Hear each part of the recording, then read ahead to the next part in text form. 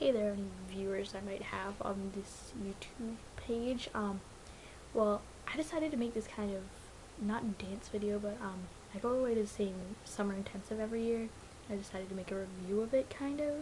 They did not ask me to do this. I'm doing this on my own time. Fuck, my hair looks weird. And so basically, it's just a review of the camp I go to. It's called American Dance Training Camp. I'm not going to say the location I go to, but it's fabulous anyway. And, basically, it's a summer intensive that has single week-long sessions. For the past 2 years, I've been going for 4 weeks at a time. Going for 2 weeks, then taking a week off, and then going for 2 more weeks. And basically, it's awesome. Like, I'll put their channel name and their website. Yeah, sorry, forgetting words. In my description. And basically, you go there on Sunday at sometime in the afternoon, and you check in and stuff, and then you go to screenings where they place you in certain groups. The great thing about this camp is that you don't have to audition beforehand. You just audition there, but you're already in the camp. I mean, they just divide you into different groups, which is really nice, because then you have a secure place for the summer. And basically, you just audition to see what group you get into. I've been in various groups. It's I've actually been in every single group they've had, which is kind of interesting, I guess. And basically, each ability has their own time for classes, and such as if there's 4 different groups based on ability, there will be 4 different teachers. So there's usually 3 main classes. There's hip hop, jazz, and musical theater usually. I remember I went for 1 week where we didn't have musical theater, 1 week where we had 2 hip hop classes. Usually those are the 3 classes that everyone has to take every week. And sometimes there's a 4th depending on how many people are coming to the camp, and usually the 4th is along the lines of street jazz, another hip hop class, another musical theater class, stuff like that. Everyone was required to take either 3 or 4 main classes, and then after that you have electives, and you can sign up for electives on the first day that you're there. And basically the electives can range from anything. Basically just the counselors teach them, and the electives are a lot of fun to try because all these people who are professional at these certain skills will be teaching them. So it's a very not a once in a lifetime chance necessarily, but it's a very good opportunity to learn new things. I'm just gonna walk through the day because I feel as though I'm just jumping around a little too much. On a regular day, basically you just have to you wake up at around 7 or so. I remember I woke up at 7. I woke up early because I don't know, I just woke up early. And it's in a dorm setting, so the leader on your floor of dorms will wake you up usually. That, or you'll have an alarm or something go off. I don't know. Everyone does it differently. And you'll have to get ready before breakfast, which is at 8 o'clock. I remember my groups always got there at 7:50 because we wanted to be the first ones there, and so we could get food first. Yeah. And so we go down to the lunch hall. About then we eat breakfast, and then after that we just have a morning warm up, which is usually about an hour long. And the morning warm up, really, you stretch a lot, you do a lot of warming up your muscles, you do a lot of that form of stuff, so that you're really ready to dance, I guess. There's a lot of strength training along with that too. After that, you go into your 4 main classes. Basically, you just go into the 3 or 4, not 4 necessarily. I keep saying that. And you just do those classes. Then after that, after the first 3 classes, or the first 2, depending on how many groups there are, you have a lunch break, and that lunch break's usually an hour long or something. And after that lunch break, you have afternoon activities, which are basically the ones I mainly did were canoeing and paintball, where basically you can go play paintball, or there's so many different activities like ice skating, horseback riding, swimming, going on a trampoline, stuff like that you just sign up for at the beginning of the week. And basically I didn't sign up for many of them, I'll tell that, and they're a lot of fun to go to. I like hanging out in my dorm better. Oh, by the way, everyone gets a roommate or two roommates. For 3 of the 4 weeks I went in 2010, I had 2 other roommates, and for 1 of the weeks I did not. I only had 1 roommate. And the great thing about having a roommate is that you have a friend immediately. So basically, my roommates and I would always hang out together and stuff like that. Like right after the afternoon activity, you have siesta, which is basically a nap time. And basically that is the greatest thing in the world, I'll tell you that. Like, if anyone's going there, use your siesta time. Use it. I mean, I'm not even kidding. This is so valuable. And basically you just have to nap or do nothing or be quiet, basically. It sounds awful, but it's actually really great. And after siesta, you have your last class, then you have dinner, and after dinner, you have an all camp activity where everyone in the camp, the teachers, the counselors, the directors, the campers, everyone has to participate in these things. There's a different one every night. Some of them are team activities, some of them are dance tech, which basically you judge people based on their flexibility, their strength, stuff like that. Whatever team, like, each dorm floor is a team, and whatever team has the best in each category wins points based on that, and those points go towards these team points that whoever has the most of at the end of the week, they get a free pizza party. And basically, so we get points from doing that. There's also Dance Idol. Oh, Dance Idol. Everyone loved that so much. Basically, all these different acts compete to see who's going to be in the Friday night show where all the classes produce their dance pieces for. I'm really not describing this well.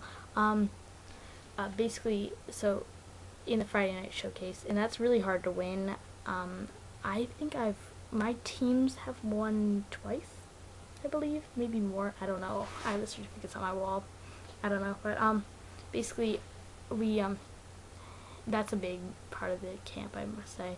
And then after any of the old camp activities, you have just this canteen time, which canteen is our storage thing. They have Gatorade, shirts. Actually, wearing other shirts right now. And basically, like, you just get to hang out during that time, take a shower, you know, do all that kind of stuff. Also, for anyone who's going there next year, take showers. You probably will anyway. You want to take a shower probably every minute of the day, I must say. You get really sweaty. Oh, this is getting long. Basically, after you do all that, you have a team meeting where you meet with all the girls on your floor, and you kind of talk about the day, I guess, talk about what's going on the next day, stuff like that. I don't know. It's always different, I guess. And then you go to bed, basically, and that's a typical day, I guess. And the thing is, it's a really great camp to go to. I recommend it to anyone. And this next part, which will probably be like 2 minutes long, I'm trying not to make this too long. Like, this is basically recommended stuff I recommend anyone who's going to the camp brings. I've been going for 2 years. I'm a 2-year camper. Sorry, I'm just pulling the list up on my iPod. Okay. Oh crud, now I'm not gonna have 2 minutes. The first thing I recommend is spandex shorts. Like, I recommend the longer kind, only like biker shorts length, I guess, but no padding in them or anything, just spandex. They work the best because they ask you to wear some form of spandex shorts underneath your shorts, or tights and stuff like that. And if you wear tights during the summer, it gets really, really hot. They don't have air conditioning at the places I went to, and because of that, you'll get really hot, so I recommend bringing those so you don't have to wear 2 pairs of shorts and stuff. Fun costumes, like, if you have, like, I had a red tutu, like a petticoat tutu, that I wore for one of my dance productions. That was probably the greatest thing out of everything to bring to that camp, because whenever we'd have to wear red costumes, I'd always wear that, and it was just awesome. Pencils and markers. You'll want pencils constantly to write stuff down, and no one ever thinks to bring them, so I recommend bringing pencils. And a dress book. You're going to want to keep in contact with people. Use those pencils, yes. Purex 3-in-1 laundry sheets. I recommend this if you're a multi-week camper. I like, they're not paying me to say this or anything. Like, basically, it's just a laundry sheet that has laundry detergent and an anti-static thing on it. You just put your laundry in the washing machine, you put one of the sheets in, and you're done. It's really easy, and they don't spill, which is great. So, that's also great for traveling. Hangers. I hung all my clothes, and it gives you use so much better. You use your closet so much better if you use hangers. A fan. Some weeks it gets really hot in the rooms. Like, it was really, really, really hot one of the weeks I went, and I had just a mini fan, and then my two roommates and I broke it. Yeah, it wasn't a good idea. We didn't have a fan after that, and it was awful. Body mist and deodorant. Bring a lot of this stuff. Put a body mist, like a mini one, in your dance bag. You begin to smell after a while, and it's not fun. So make sure you bring that kind of stuff. Hair accessories. I remember there's this one girl who went for all 6 of the possible sessions, and she brought like 1,000 hairbands. I believe like she brought a bunch of 10 packs, and there's like 1,000 in total. And by the end of the 6 sessions, she did not have a single one left because everyone kept borrowing them. So you're gonna want a lot of hair accessories. You're gonna need stuff. If you have, like, I have bangs and I have to hold them back with clips, so you need to bring stuff like that. A few light snacks like baked potato chips, granola bars, stuff like that, because you'll find that after dance classes or in between classes and stuff, you'll get kind of hungry, and you just need something to hold you over so you're not starving by lunch. A spare water bottle. I broke my water bottle. Not a good idea. So basically, make sure you bring stuff like that, because you don't want to have to accidentally break your water bottle like someone dumb like me did. An extra bath towel. You're not going to want to have to do wash every day, so bring an extra towel so you don't have to do every day. Blue tape, because you can't hang anything on the walls there without using blue tape, like painter's tape. And so you're going to want that, because if you don't have it, then you can't hang stuff up.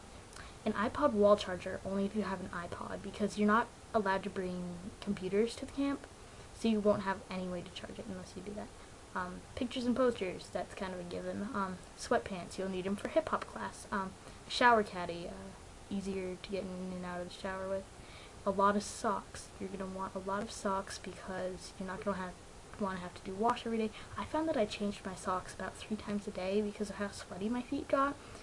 No, it's not because I'm like an excessive sweater or anything. It was just, it was really hot. We were doing a lot of work, so that was something you're gonna want to make. Shirts in a variety of colors. Every week for the show at the end of the week, your counselors will ask you, well, not your counselors, but your teachers will ask you to wear a certain color as a costume, and basically, if you have a variety of colored shirts, then you're covered, basically.